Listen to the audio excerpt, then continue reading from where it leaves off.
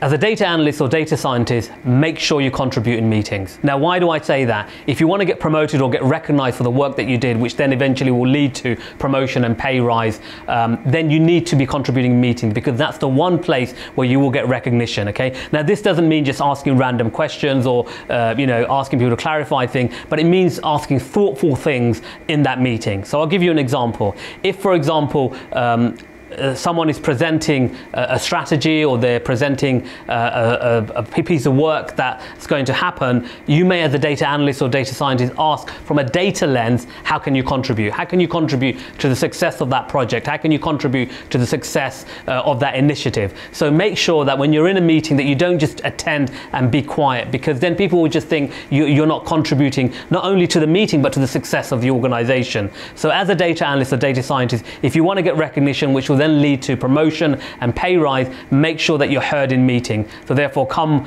with a mindset of asking very useful, thoughtful, and very proactive questions or contributions.